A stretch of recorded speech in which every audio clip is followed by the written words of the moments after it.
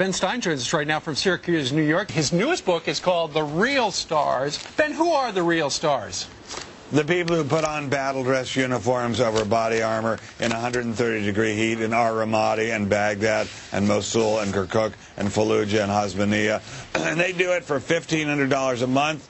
$150 a month combat pay. They don't have stunt doubles to stand in for them when the bullets and the IEDs are trying to kill them.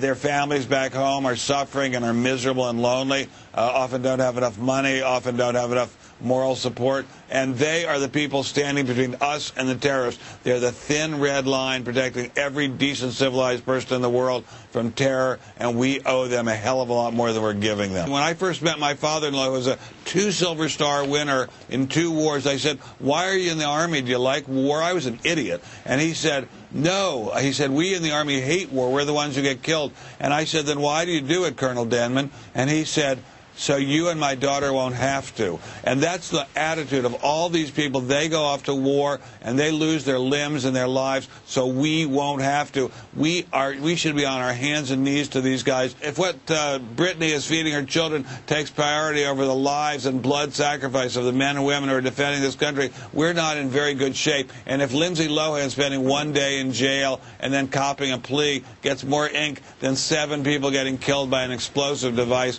in Iraq, we're not going to survive very long. We treated the military absolutely like dirt during the Vietnam War. We treated them like gods during World War II. We should treat them like gods again. We need a bigger army so people don't have to have one deployment after another. Yeah. We need to have a full GI Bill so they can go back to school after they get out. We need to treat them like the gods they are. People complain about the $20,000 they're getting in the Army, that we're bribing them. No, they're getting what they deserve and they have something to look forward to when they get out. They should get $200,000. Look, we pay millions, billions to people who shuffle around stacks of money on Wall Street and accomplish absolutely nothing for the civilized world. These guys get pennies, and they are the civilized world. Listen, Ben Stien, you're a great American, and I'm glad you wrote this book. It is called The Real Stars in Today's America. Who are the true heroes? And every dime of the money I get from it goes to TAPS, which helps families who've lost their breadwinner in the Iraq and Vietnam and Afghanistan wars. Thanks for joining us.